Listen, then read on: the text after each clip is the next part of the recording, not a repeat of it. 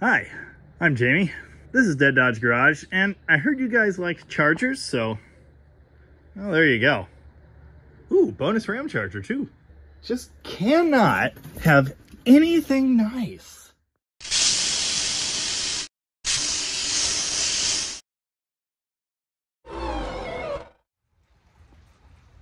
Ugh. Hey, international sales are live on our web store.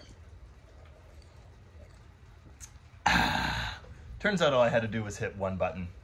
It's really complicated.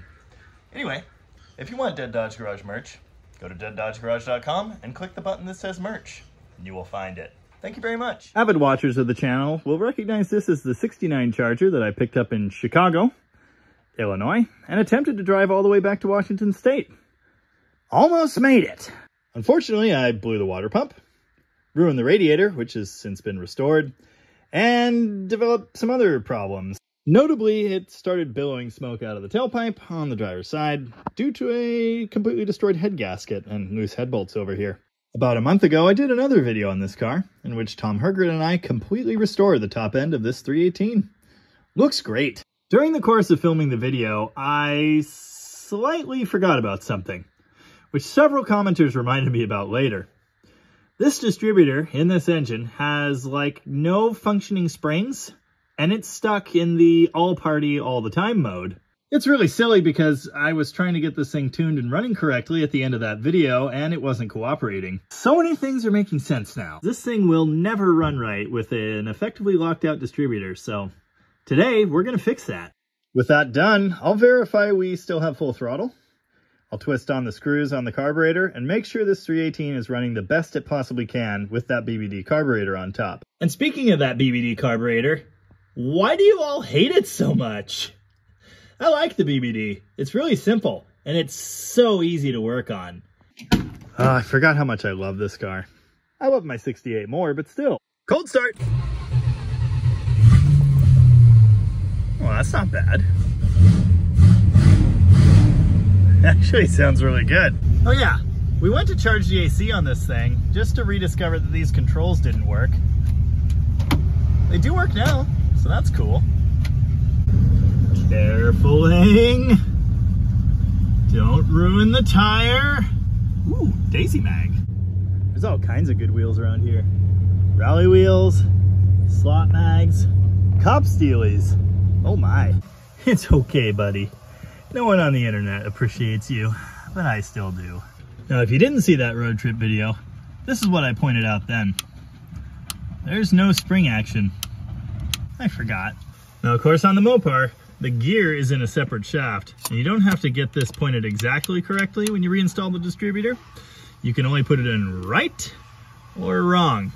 So make sure you note which way it's pointing before you pull it out. Now, obviously, you can put the body in many different positions, so I always eyeball where the vacuum pod is pointing and try to get it back that way when I'm done.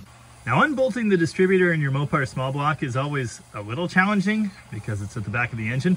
But on an AC car like this, yeah, you're not getting back there with a normal wrench. So you really need a distributor tool like this. Ta-da! Kind of came out too easily, actually. I don't think that O-ring's really any good. Ooh, shiny new tune-up parts. I installed those on the side of the road in Montana. I just noticed something really funny about this. The vacuum advance pod is bad too. That means there was absolutely zero advance from this unit and a vacuum leak. It's time once again for one of my favorite activities, shopping for parts in the back building at Rocket. And parts we have, you know, a few, just a few. What we're looking for here, the common single point aluminum body distributor that was used by Chrysler from sometime in the 60s until 1972. It's very similar to the big block one, but on the big block unit, the vacuum advance points the other direction. So it's easy to spot. In big block land, there are multiple heights, depending on which big block. In small block land, there's just one. There's one now. It's red for some reason. That's interesting. It's the aluminum body, but it has the earlier style bearing plate instead of the magic floating one. Best option so far. This is an electronic unit, but it happens to have the earlier point style vacuum pod on it. The arms point a different direction. And it's got the same part number weights, and it has springs. So maybe we part this one out to fix that one. I found a complete working small block unit, but the advance mechanism is a little sticky, which I don't really want to fix. But wait, there's more. This one actually works. Well, wouldn't you know, this just happens to be a correct 1969 only 318 two-barrel distributor. Neat. Great. Now I have to make it nice. Yeah, so I'm not putting this in there looking like that. We gotta make it pretty. I've recently become a humongous nerd for distributors. They're really fun. Look at this one. It's actually not all the way together, but it's pretty nice. Here's another one I did. Dual point. It's not put together either for some reason, but it's pretty nice. Unfortunately, I can't really spend a whole day on this, but it's getting better. All done by hand. In case you don't know anything about distributors, I'll give you the Cliff Notes version. Basically, they make sparks happen, but in a slightly more detailed way. They make sparks happen at a given time based on various inputs. The engines we deal with want spark advance. They want the spark to happen a certain number of degrees of crankshaft rotation before the piston gets to the top dead center position.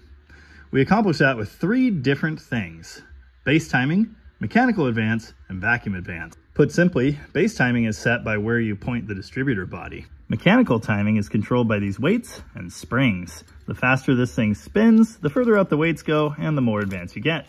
This can be tuned, of course. And vacuum advance is controlled by this guy. A hose from your carburetor sets the amount of vacuum going into it, which changes how much advance you get there. With no springs at all and a broken vacuum pod, the distributor I took out did none of that stuff, basically. Had to do it. Couldn't leave the vacuum pod ugly. Now these parts are actually supposed to be plated. Recently, we got some of this stuff. Silver Cad look-alike spray paint. It looks pretty good. You're supposed to do it in like 3 thin coats. That one was not thin. That's my bad. But if you get it right, it gives you that nice powdery finish that the coated parts would have. Now I am going to use the actual plate assembly out of this distributor. For one thing, I already put new parts on it. For another thing, it looks a lot better than this one. Sure is easier to check the points gap like this. Now, unsurprisingly, because I pulled this plate out of another body, that's no longer set correctly. Heck, it might not have been set correctly to begin with, now that I think about it. Nailed it! Nice. Not perfect. We don't have that kind of time, but looks pretty good, and it works. Oh yeah, multiple people have asked recently what's up with this car. This. It's actually headed to Germany, funny enough. We'll do a video on this later. There we go! Installed, where literally no one will ever see it. Random timing stab. How close is it? Pretty close.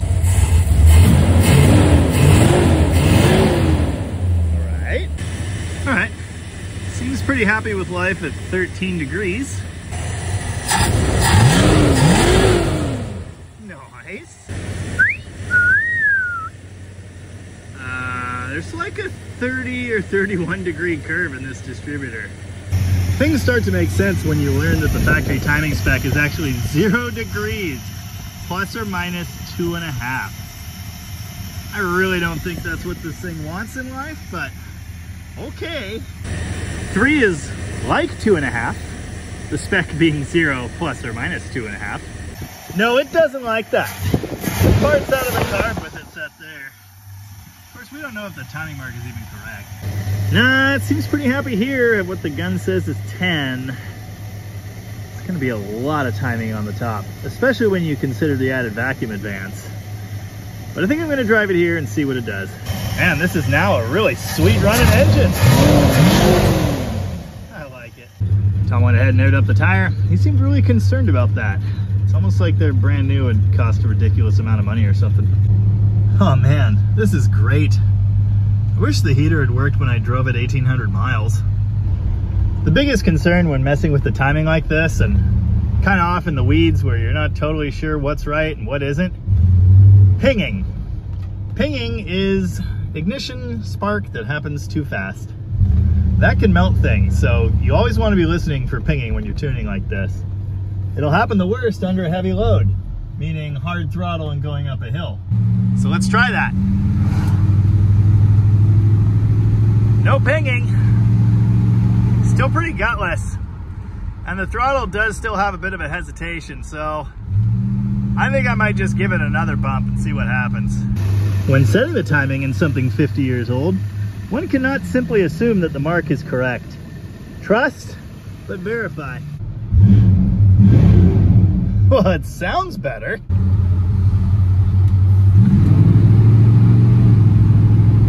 Oh, we're just on the ragged edge. I heard the slightest little amount of pinging, but man, does it run better than it ever has. Oh yeah, it's too much. Oh, the power is way better. When I was driving this thing across the Midwest, just getting up to highway speed off of an on-ramp was very challenging. I'll tell you right now, it is much improved. Oh yeah, Tom finally put the wood grain wheel back on. So much better.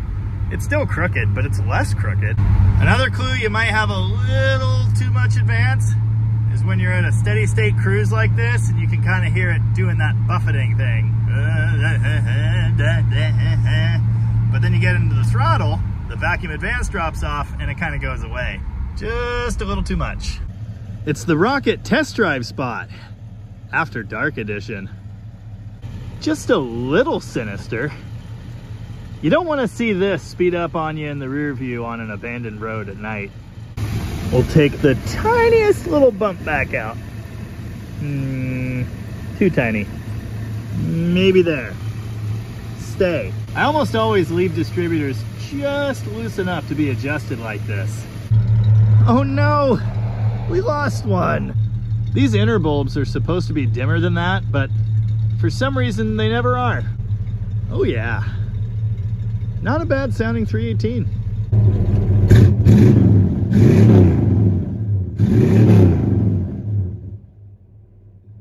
We gotta test it.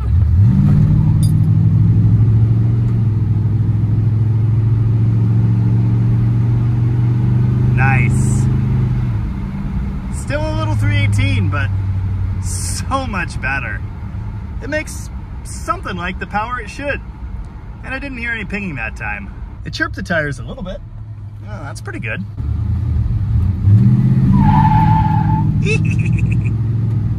Just a little one.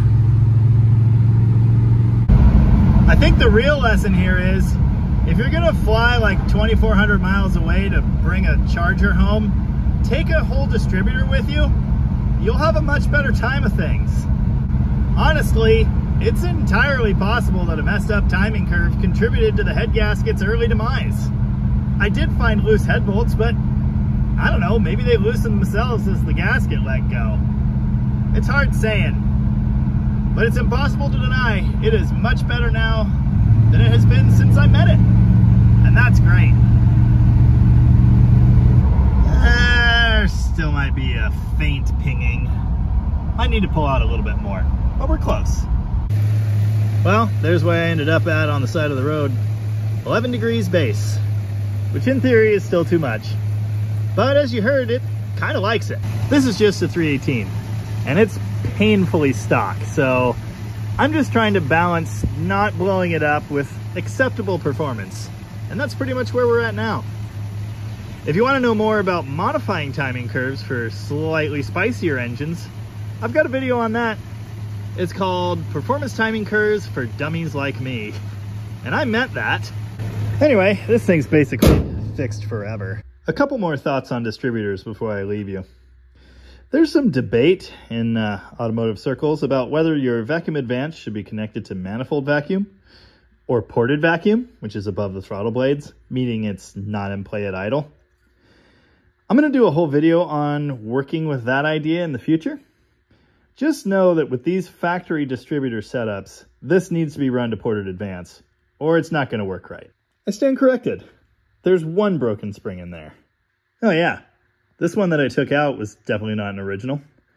That deep cut is the same as is used on electronic distributors, and there are a good few points distributors that look like that. There's a special points trigger wire to plug that larger hole. The earlier points distributors use this kind of wire in a hole like that. The Distributor is a remarkably simple device, but there is a good bit of science involved here. Really? We're still doing that? Another thing to take note of, how your car starts after you adjust the timing. If it starts like that, you're definitely in the ballpark. If it struggles, you know, kind of sounds like it's fighting against the starter, probably too much advance. And if it doesn't want to start at all, well, it's probably not enough. In conclusion, distributors are cool, chargers are neat. My name's Jamie and I've got smelly feet. Remind me to tighten the belt again. With any luck, that's about it for the mechanicals on the Otter Pop Charger here. Should be good to go. There are still some little things we need to tend to, like this door. That's right, you better shut. Hey, thank you very much for watching. I really appreciate that. I'm gonna hit 20,000 subscribers pretty quick here, and well, you're helping me in accomplishing all my dreams and taking over the world, so thank you very much. And remember, this kills the crab.